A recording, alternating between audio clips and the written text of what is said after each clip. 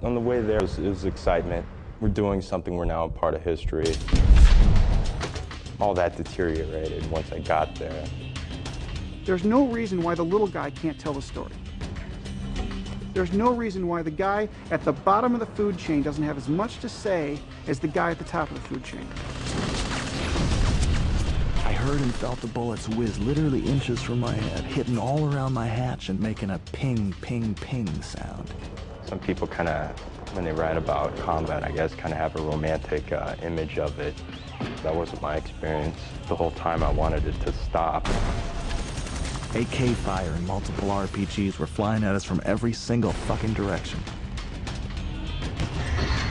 If they're running, they're guilty.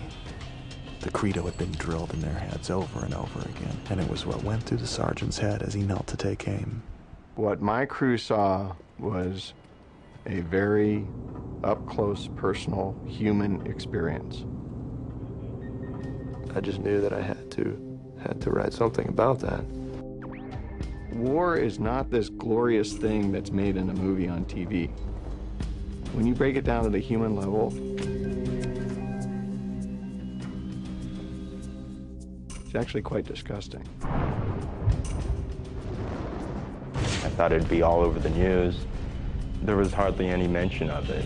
I was like, well, if no one's gonna write about it, I'll take a shot at it. I remember just sitting there thinking, okay, just start from the beginning. Sitting in my room reading a book. When the mortars started coming down, I just sort of went from there, just started typing and typing.